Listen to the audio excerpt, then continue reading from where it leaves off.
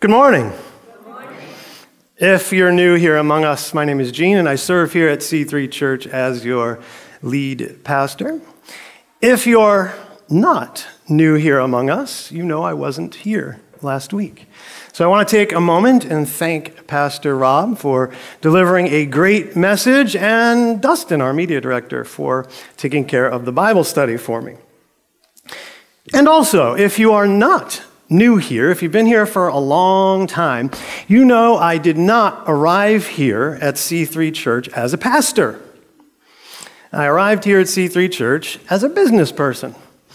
And if you've been here for a while, you know that I came into ministry through the worship because I was a musician before I was a martial arts instructor and business person. And you might know that my instrument of choice was guitar. I like to play the guitar. I did that for many years. But what you might not know, even if you know me pretty well, is that one of the instruments I played was the trumpet. So this morning, before we dig into the Word, I want to tell you a little bit about the trumpet. The first thing that you must know about the trumpet is that it is an absolutely disgusting instrument. That is the first thing. It has a spit valve on it. This is because, as you can imagine, when you're blowing into the trumpet, you are spitting into it. That's why I don't eat birthday cake anyway. You have a spit valve to release some of that spit so it doesn't all build up in there. That's really disgusting. The other thing that you might not know about the trumpet is that you're not just blowing into it. It's not like that, like one of those party blowers. Nope. It's really hard to play the trumpet because you have to press your lips very tightly and make them vibrate. I'm not going to do that and spit all over the front row. Plus, I have a microphone really close to my face. What you might not know about the trumpet is that the higher note you want to play, the tighter your lips have to go. So really good trumpet players can play really, really high. Now, I don't know why I picked the trumpet. As a kid, like you get to like third or fourth grade in New York, back in the 80s, and they make you do an instrument if you're musically inclined. And I picked the trumpet, and I was immediately sorry that I did. But here's the thing. My parents were disciplinarians. They were really big on commitment. Plus, they paid the instrument rental for the year. So I had to stick with it. And my parents were musicians. I come from a family of musicians, and they're all better than me, which was really bad. But they made me practice. They said, you will get better if you practice. How do you get to Carnegie Hall? Practice, practice, practice. Or just drive to New York City. Anyway, I had to practice a lot, and it was terrible. I did not like it. I had to practice for like a minimum of an hour a day. That's a lot of lip stuff. It was pretty annoying. This was all in the 80s. Well, if you grew up in the 80s like me, you know what a boombox is. And I'll tell you what went through your mind. This. right? Because that's what you did if you were really cool and you wanted to go deaf. The boom box was big. It had these big speakers on it, and it was really loud. And what was cool about the boom box was that it had a cassette tape on it. Now, that doesn't sound exciting to the kids with the smartphones because you can get like great quality, even video on your phone. But this was really cool if you were a kid and you could put tape over the tape and then tape over the tape. And so you can record things. And if you didn't have a lot of money, you could play the radio on the boombox and record what was on the radio and rob the record stores. So it was just a wonderful thing. Well, one day, little Gene put 2 and 2 together and discovered that you could also record things like a trumpet. And so I practiced my trumpet one day and recorded it. Then the next day, I simply pressed play. And the boombox was as loud as the trumpet, so I went and I played Atari instead. You know what an Atari is? Ooh, it was fun. And so I would get done practicing, and I'd go downstairs, and my mom would be like, "Oh, I heard you practicing, good job." And I was like, "Yeah, Mom, my lips are really sore." Well, I got away with this for a while, until the concert came, about 5th grade. Apparently, I was good enough to do a solo. I don't know how that happened. The song was Danny Boy. An old, like, kind of Irish folk song. I don't know the history about it, but I do know this. It has a really high note in it. Yeah. So I was confident. I don't know why. I got up there and played, and everything's going great until the high note.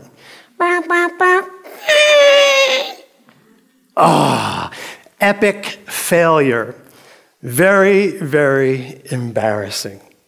So while it seemed like I was sacrificing a lot of time and practicing, in reality, I was being disobedient, and I paid the price for my lip service. Oh. Okay, today we find ourselves, you'll see where I'm going with that later, in the rest of the story where we're looking at 1 Samuel. We looked at chapters 1 through 7 2 weeks ago, so I'll refresh your memory. It was the early life of Samuel, and he was like that threefold leadership type in the Bible. First, you have the prophets. Even Abraham is called a prophet. Then you have a priest, right? There are priests. Then there are judges, the book of Judges. Samuel is all three wrapped up into one. And we saw that Samuel was faithful with the little things. Today we're going to see that he's all grown up. So we're going to start 1 Samuel chapter 8, starting at verse 1. As Samuel grew old, he appointed his sons to be judges over Israel. Joel and Abijah, his oldest sons, held court in Beersheba, well of the oath. But they were not like their father, for they were greedy for money. They accepted bribes and perverted justice. Finally, all the elders of Israel met at Ramah to discuss the matter with Samuel. "Look," they told him, "you are now old and your sons are not like you. Give us a king to judge us like all the other nations have." Samuel was displeased with their request and went to the Lord for guidance. "Do everything they say to you," the Lord replied, "for they are rejecting me, not you. They don't want me to be their king any longer. Ever since I brought them from Egypt, they have continually abandoned me and followed other gods. And now they are giving you the same treatment. Do as they ask, but solemnly warn them about the way a king will reign over them." So, if you've been paying attention to the story, you know the word well. This should remind you of Eli's sons, Hophni and Phinehas. Now, Samuel is experiencing the same thing. And at first glance, it seems like that's the reason they're asking for a king. They're putting it on Samuel. But the Lord corrects that. They've been rejecting me ever since I rescued them out of Egypt. Not your fault. They're rejecting me. Horrible thing. They're rejecting God. They want a king. So Samuel warns them. I'll just kind of make this short for you. He warns them that a king, he's going to draft your people into the army. He's basically going to make slaves out of you guys. He's going to take away your daughters. He's going to take away the best of your crops. And he's going to impose taxes on you. He's going to take a tithe. But 1 Samuel 8:19, the people refused to listen to Samuel's warning. Even so, we still want a king. They said, we want to be like the nations around us. Our king will judge us and lead us into battle. So Samuel repeated to the Lord what the people said, and the Lord replied, do as they say and give them a king. Samuel agreed and sent the people home. And so, 1 Samuel 9:1, turn the page, there was a wealthy, influential man named Kish from the tribe of Benjamin. He was the son of Abiel, son of Zeror, son of Bechorath, son of Aphiah of the tribe of Benjamin. If you're wondering, I was worried about that this morning. I got through it. His son Saul was the most handsome man in Israel, head and shoulders taller than anyone else in the land. So one day, Kish loses some donkeys. And so he sends Samuel and a servant out to find them. Maybe it's because he was really tall and he could see over everything and find them. I don't know. They go through a few towns, and now Saul wants to give up. If I said Samuel, I meant Saul. Saul wants to give up. He's done. But his servant says, hold on a second. I remembered something. There's a man of God who can help us. They're in a land called Zuph. That's the area they're in case you were wondering. Where are they? He's in this town. Says he's a seer. In those days, they called prophets seers. Okay, let's find him. And now we get a scene where there are girls coming out of this town to get water. That happens a lot in the Old Testament. The girls affirm, yes, he's there. He's getting ready to make the sacrifices. Everybody's going to wait for him before we eat. Remember that. Some people are actually waiting for him. So this is where Samuel will come in. They approach the town, and here's what happens. Now, in the meantime, the Lord has told Samuel that Saul's coming. Also, the servant's pretty cool. He has a small silver piece, so they're worried. The first objection that Saul has is, well, we don't have any money. We don't have anything to give him. I guess they were paying those people back then. So the servant supplies the money. So finally, 1 Samuel 9:18, just then Saul approached Samuel at the gateway and asked, can you please tell me where the seer's house is? I am the seer, Samuel replied. Go up to the place of worship ahead of me. We will eat there together, and in the morning I will tell you what you want to know and send you on your way.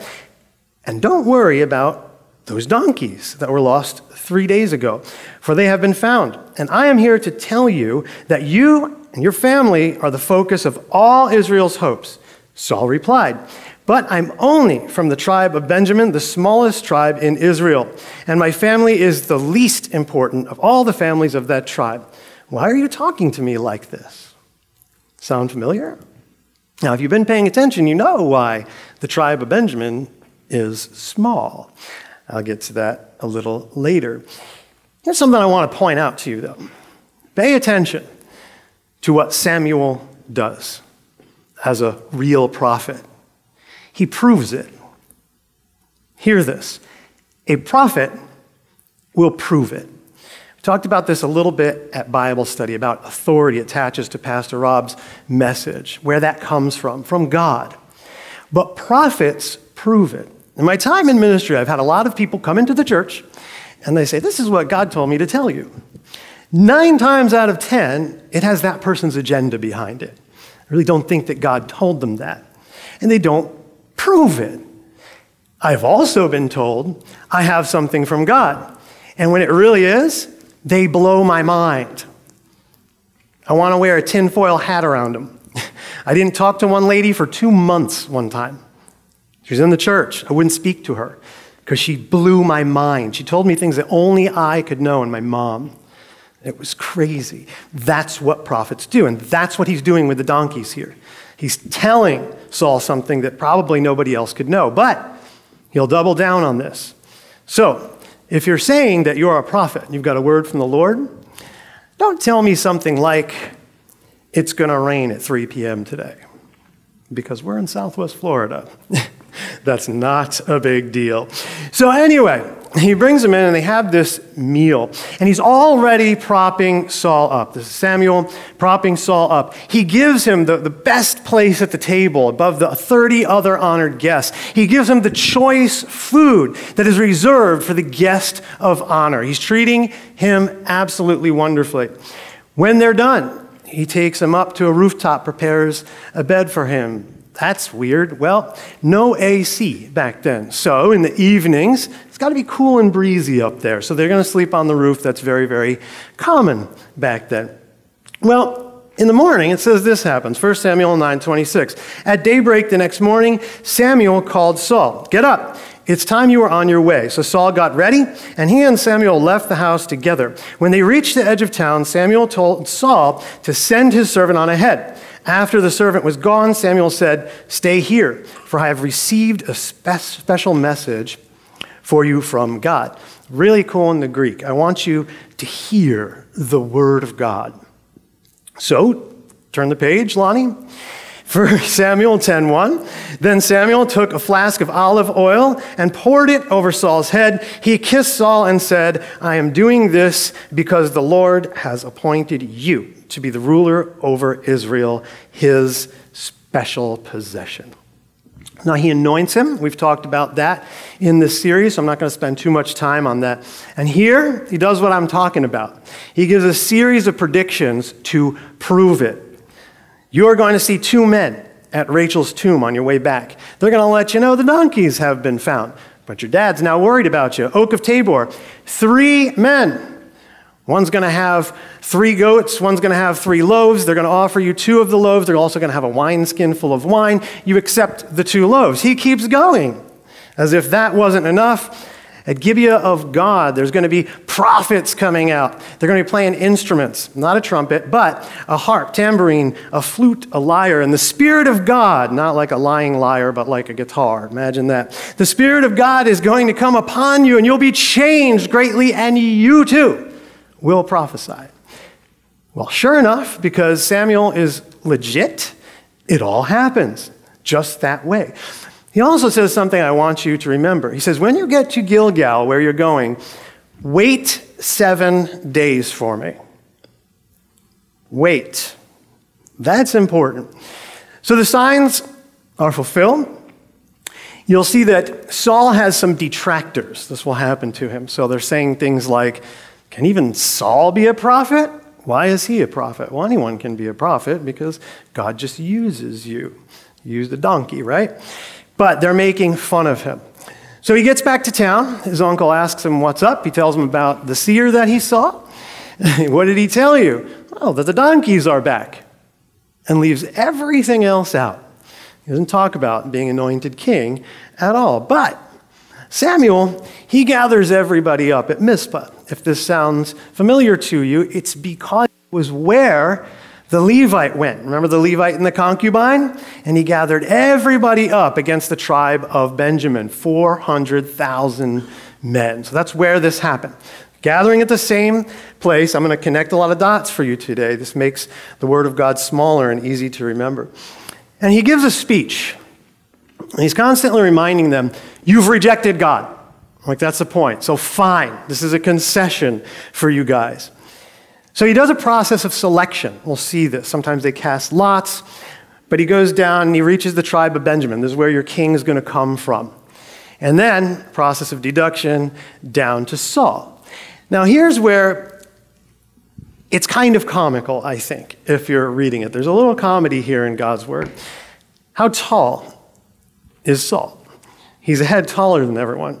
And depending on the translation you're reading, it says he's hiding. But he's hiding amongst the baggage or the luggage. And so I get a scene in my mind, you know those rolly carts that the bellmen use? I don't know what you're supposed to call them anymore. Apparently I was told this week that people aren't called waiters or waitresses anymore. You have to, I can't remember what, servers? They're called servers. So anyway, I'm from the 80s, so we use old language. But anyway, probably offended anyone who's was a bellhop, I don't know, luggage carrier. But I picture Saul trying to hide behind one of these things, as it moves along, but he can't because his head is sticking up over it. So it's comical. Saul's trying to hide among the baggage, but he can't. Yeah, because you just told us he's too tall for hiding. Not good at hide and seek. Anyway, he's accepted as king for the most part, except for some people from his own hometown. Remember that. Nonetheless, he is made king. And what's interesting is he's rejected. His hometown is Gibeah. This is where the story of the Levite and the concubine took place, a Benjamite town, all coming full circle. Now, there's a guy named Nahash. Nahash has a nasty habit of gouging people's eyes out. That's what he likes to do. He's a king. So he's an Ammonite king. He's oppressing Gad and Reuben. It's kind of complicated, but if you know the word well, you'll nod at this point. They're the tribes that didn't want to settle down on the other side of the Jordan River. They wanted to stay where they were. There was an issue. They made an altar there. Phinehas has to get involved. So they're the tribes that are getting oppressed, right, by this Ammonite king, Nahash, and they're gouging people's eyes out. But 7,000 of them escape. Now, to Jabesh Gilead. And this all get kind of interesting if you know the word. You may be reading along and saying, where did you get 7,000 from? We'll talk about it at Bible study. It's one of the things that has been redacted from a lot of Bibles, but it is in the older versions. So Jabesh Gilead, again, full circle, is where the wives from the tribe of Benjamin were first taken from, the first 400. There were 600 men left when they had this war, and they found 400. But now this town, Jabesh Gilead, is kind of like getting repopulated because of this persecution. There's 7,000 people there. Gets more interesting. There's a lot of depth here if you know the word. Nahash, I said it, is an Ammonite king. And this goes all the way back to Lot. Remember what happened. Sodom and Gomorrah, even if you haven't read the Bible a whole lot, you probably know this story. Right? It's destroyed. Lot and his daughters escape. The wife does what? Pillar of salt, looks back. They go to Zoar, a little place. He doesn't like the people there, so they go to a cave. And his daughters decide they're going to carry on the father's line through them. A disgusting thing. They have incestuous relations. They get him drunk. First one, son is Moab. Remember, Ruth was a Moabite, an undesirable person. And my point there was that she was redeemed anyway, makes it into Jesus' genealogy. No matter where you've come from, you're welcome in this family. She was redeemed. Well, the other one becomes the father, the younger daughter, there's 2 kids, becomes the father of the Ammonites. So if you know the word well, you're thinking Nahash, but he already has like kind of a bad history. He comes from a people that are from a bad line. So nasty guy. So the people there, they try to make a treaty. They say, give us 7 days. We want to send messengers out, and then we'll decide whether we're going to let you gouge our eyes out or not. Sounds kind of crazy. Well, one of the messengers reaches a place where Saul is. He's plowing in a field. He's working in a field. He hears them crying. They're all upset, and he gets real mad about it. Okay. So what he does is he cuts up a couple of his oxen, and he sends them out to all Israel. And you may be thinking, why is he doing that? Well, remember the Levite and the concubine? What did the Levite do to send a message? He cut up the concubine and send it out to rile everybody up and get 400,000 men to go against the tribe of Benjamin, who were responsible for this. So it's similar, and that would be in their minds. They'd be thinking, ooh, that's in their memory. And it kind of works. He sends a message, this is what will happen to the oxen of anyone who refuses to follow Saul and Samuel. He gets not quite 400,000 men. He gets 330,000 men. He defeats the Ammonites using some strategy, gets together 3 detachments, and he's reconfirmed king at Gilgal. Going to skip ahead, but I don't want to leave anything out. Chapter 12 can be very confusing, because it seems like Saul's or Samuel's ministry is over. I'm going to get dyslexic today, so bear with me. So it's basically his farewell speech. So view it like a movie. Sometimes you have cut scenes where it cuts in and out. It may not be chronological. We are not done with Samuel yet. But he gives a speech. He reminds them of what they've done wrong. but I've given you a king. I haven't cheated anybody. I've been straight with you guys. He gives a summary. God's done so much for you. He starts with Egypt. He rescued you from Egypt. He jumps right over to the judges and just gives them some examples about how God is always rescuing you. But you want a king. Great. So now it's on you. He gives some signs. He makes it rain and thunder. And it works because they're not in Southwest Florida. He proves it. He brings a sign, and now they're in terror. The conclusion of the speech is, if you continue to do what is evil, both you and your king will be swept away. Now we get to chapter 13, and it's the Philistines again. They have a history, if you remember, with the Philistines. Remember Samson and the Philistines? So there's continued war with them. And what Saul does is something interesting. He narrows down the military to 3,000 troops, 2,000 that he leads, 1,000 that his son, Jonathan, leads. We'll be talking about him the next couple of weeks. Now, Jonathan has an early victory, and it gets them all excited. And Saul calls to people with a trumpet or a horn. I don't know.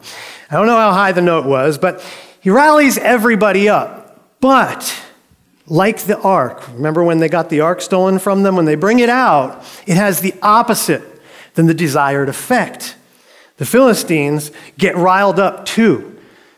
Now it says the army's so huge, it's like sand on the seashore. And they're in a bad spot. They're totally outnumbered. They're in a tight spot. Men are deserting. They begin escaping and hiding. And it says this, 1 Samuel 13, meanwhile, Saul stayed at Gilgal, and his men were trembling with fear. Saul waited there 7 days for Samuel, as Samuel had instructed him earlier, but Samuel still didn't come. Saul realized that his troops were rapidly slipping away, so he demanded, "Bring me the burnt offering and the peace offerings." And Saul sacrificed the burnt offering himself. Just as Saul was finishing with the burnt offering, Samuel arrived. Saul went out to meet and welcome him, but Samuel said, "What is this you have done?" Saul replied, "I saw my men scattering from me, and you didn't arrive when you said you would. And the Philistines are at Michmash, ready for battle." So remember, he was supposed to wait. He's disobedient. Samuel responds, 1 Samuel 13:13. "How foolish," Samuel exclaimed. "You have not kept the command of the Lord your God that he gave you. Had you kept it, the Lord would have established your kingdom over Israel forever. But now your kingdom must end, for the Lord has sought out a man after his own heart." We'll get to David later. "The Lord has already appointed him to be the leader of his people because you have not kept the Lord's command." So this is the first stage of Saul's rejection as king. Interesting points. They're whittled down to 600 men. He's from the tribe of Benjamin. How many Benjamites were there in the Levite and concubine? 600 men. So we see foreshadowing here. A terrible situation. To make things worse, they're a ragtag bunch. They all have these like farm tools. That's what they're fighting with. They're not in proper battle armor with proper weapons. Only Saul and Jonathan have the weapons. And so it's kind of funny. You get to an interesting part where it gives like a price sheet. It's like a menu of everything the Philistines were charging to sharpen all the farm tools for them. They didn't want them to have any weapons. So if you're confused and reading along, that's what that is and why that is. So this is a desperate situation. You have 598 men there with farm tools against a professional, well-organized Philistine army. So many men, it's like the sand on the seashore. So get this in your mind. They're in bad shape. But Jonathan, he's a pretty brave kid. He and his armor bearer go and they climb up to this place where the Philistines are. He says, "You know what? We're going to get a sign from God. We're going to see if we should keep fighting them, even in this desperate situation. So if they call us out and say, 'Come fight,' that's a sign. We're going to fight. If they say, 'Get out of here,' well, we're not going to fight." Sure enough, they call him out. And Jonathan and his armor bearer kill 20 men. It doesn't sound like a lot, but it's about like a half-acre parcel of land. So think about a medium-sized yard and 20 dead bodies in your yard. So it's a sight. But what happens is the Lord, again, begins fighting for them. There's an earthquake. It says the earth is trembling. And the Philistines get thrown into a panic. Now Saul hears it. And his reaction is, do a roll call. That sounds weird. He takes attendance. Why would you do that? Well, he's got to be thinking, who's doing this? What's going on? And they find out that Jonathan, his son, and the armor bearer aren't with them. Well, you know what? Let's consult with the Lord and see if we should go get him. So first he starts doing the right thing, but then he says, no, forget it. We don't have time for that. And he goes after them. He begins hunting them down and pursuing them. So they get tired. So they're in pursuit, and the men are getting tired. They're going to do this like all day into the evening. But Saul doesn't want to stop. And so here's what he says, 1 Samuel 14:24. Now the men of Israel were pressed to exhaustion that day because Saul had placed them under an oath, saying, let a curse fall on anyone who eats before evening, before I have full revenge on my enemies. So no one ate anything all day, even though they had all found honeycomb on the ground in the forest. They didn't dare touch the honey because they all feared the oath they had taken. But in the meantime, Jonathan didn't take the oath. He wasn't around. So he's walking along and he sees some honeycomb. That looks delicious. So he grabs a stick. That's how you eat honeycomb. And he has a taste of the honeycomb. Someone who knows about the oath was there and he said, you can't do that. Told him what his dad did, and he said, that's so foolish. Look how refreshed I am. If he'd have let them take the honey, think about how many more Philistines we could have killed. Well, meanwhile, Saul is continuing to pursue the Philistines. And it's interesting, there's a little section in there where they're taking a lot of plunder and they sacrifice it kind of the wrong way. They eat the blood. We can talk about that at Bible study. That's a big no-no all the way back from the covenant with Noah. Saul fixes it. He builds an altar. To make a longer story short. He's still pursuing them. But now the priest is like, hey, Saul, maybe we should check with God on this one. So back then they would cast lots, or the priest would have an ephod, and that's how they'd make decisions, through the priest. He says, okay, but something strange happens. God's silent. They don't hear anything. And Saul's thinking, why? What's going on here? Not because I've done anything wrong. So they go through the process of deduction again. Whose sin is this? Even if it's my own son, I'm going to kill him. So it comes down to Saul and Jonathan. What's going on? Finally, Jonathan confesses to his father, I ate the honey. And Saul wants to kill his own son. But it's the people who intervene. They remind him, Jonathan got us a lot of victories. And so, Jonathan is spared. Saul continues to have a lot of victories. We'll talk about this at Bible study a little bit. A lot of connections. These different tribes that they're fighting go way back. Way back. Even to the story about Noah, the Canaanites, Ham sung Canaan. That's where the Philistines come from as well. Also, the Ammonites have a history, and the Amalekites. So here's what it says. One day, Samuel said to Saul, it was the Lord who told me to anoint you as king of his people Israel. Now listen to this message from the Lord. This is what the Lord of heaven's armies has declared. I have decided to settle accounts with the nation of Amalek for opposing Israel when they came from Egypt. Now go and completely destroy the entire Amalekite nation. Men, women, children, babies, cattle, sheep, goats, camels, and donkeys. Now, it sounds strange. But if you know the word well, you know why this is happening. Even if you've never read the Bible, you probably know the story of Moses. God parts the Red Sea, they cross over, it crashes down on the Egyptians. Well, shortly thereafter, it's the Amalekites that decide to attack them. So to make this kind of short, you might remember the story where Joshua is fighting them, and Moses is sitting there on the rock with his hands raised. Every time they lower, the Israelites lose. Every time they get raised, they win. So Aaron and Hur are helping them hold the hands up. That's the background here. They're also descendants of Esau. If you remember Jacob and Esau, a rivalry there. So now this whole thing is going to get fulfilled and they will be punished. Exodus 17:14 says this. After the victory, so they win, There, the Lord instructed Moses, write this down on a scroll as a permanent reminder and read it aloud to Joshua. I will erase the memory of Amalek from under heaven. Moses built an altar there, named it Yahweh Nisi, which means the Lord is my banner. He said, they have raised their fist against the Lord's throne, so now the Lord will be at war with Amalek generation after generation. So Lonnie's going to have to remind me about the Kenites. I'm going to run out of time, and I won't be able to get to that today. It's kind of cool. If you remember the story about Jael and the tent peg, they warned these people called the Kenites to get out of there, and it probably goes back to that. Bible study stuff. Anyway, here's the thing. He's supposed to completely wipe them out, but he doesn't. He spares the king, Agag, and they keep all the choice plunder for themselves.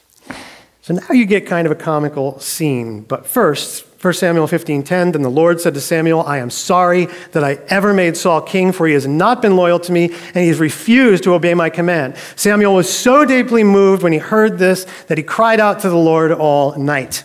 So he wakes up the next morning, he's searching for him. He runs into someone who says, oh, I know where Saul is. He's building a monument to himself at Carmel. And then he went back to Gilgal. And you get this exchange. It's almost comical because Saul denies it. Samuel approaches him. He's like, why didn't you do what the Lord said? He anointed you as king. You had this responsibility. You may think little of yourself, but God made you king, and now you've disobeyed him. And Saul denies it. And Samuel points to the blatantly obvious. He's like, well, what's all the bleating, like the noise from all these animals that I'm hearing? So another kind of comical scene. You have Saul standing there like, no, I destroyed everything. I'm like, bah! And it's like goat walking behind him. He's like, get out of the way. It's obvious he's done wrong. And he keeps denying it. But I did destroy everything. No. So Samuel replied, what is more pleasing to the Lord, your burnt offerings and sacrifices, or your obedience to his voice? Listen, obedience is better than sacrifice, and submission is better than offering the fat of rams. Rebellion is as sinful as witchcraft, and stubbornness as bad as worshiping idols. So because you have rejected the command of the Lord, he has rejected you as king. Obedience is better than sacrifice. Today, worship. Busy things that we do while we're not really being obedient, an outward appearance. Saul finally relents. He admits it, but it's too little, too late. You get a very symbolic thing that happens. Samuel is going to leave him. He goes to grab on to his cloak. It tears, and it symbolizes the kingdom being torn from him. This is foreshadowing of what will happen to David. If you know the word well, you know what I'm talking about. And he says, the Lord has torn the kingdom away from you. Samuel kills King Agag, fulfilling the Lord's command, and it says this, 1 Samuel 15:34. Then Samuel went back home to Ramah, and Saul returned to his house at Gibeah of Saul. Samuel never went to meet with Saul again, but he mourned constantly for him, and the Lord was sorry he ever made Saul king. We've learned in this series that God uses the seemingly weak things to shame the wise. That's what it says in his word.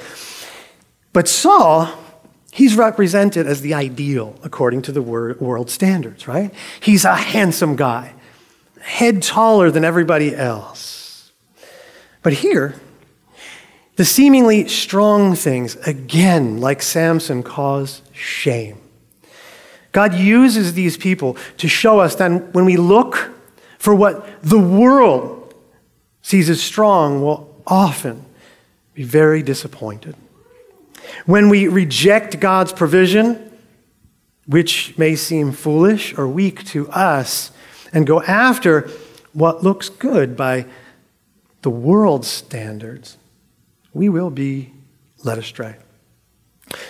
They were warned by Samuel not to do that, but they did anyway. Have we too rejected God as our king? Did you know that, like Saul, Jesus was rejected in his own hometown, Nazareth. A prophet is not without honor except in his own hometown. Mark 6. But here's the thing. Have we too rejected Jesus? In what ways might we have done that? Now, you may be quick to say, no, there's no way I would ever reject Jesus. He's my king. But Jesus says there's a way in which we might have. Luke 6:46. So why do you keep calling me Lord, Lord, when you don't do what I say? You see, God hasn't changed. Jesus is the same yesterday, today, and forever. Hebrews 13. And he still requires obedience. People don't like it. It's kind of a bad word. And we can tell if we've accepted Jesus as king if we do what he says. His words, not mine. It's about obedience. Are we obedient, or are we just giving Jesus lip service? Have we gone after what looks attractive according to the world? Have we been baited into setting our minds on worldly things instead of thinking, Colossians 3, about heavenly things, focusing on Jesus? You see, Hebrews 11:1, faith shows the reality of what we hope for. It is the evidence of things we cannot see. Faith is in what we cannot see. Like Saul, appearances deceiving. Saul looked like the perfect king. Again, a head taller than everyone else. Impressive, but looks can be deceiving. And there's no deceiving God. This is how it is when we put on a show. But we aren't really being obedient. We're just giving God lip service. You see, God desires more than the outward appearances. He wants an inward change of heart. He wants us to be totally and completely transformed, Romans 12. Renewed in our minds, not thinking the way the world does. Now, I get it. It's hard. I told you.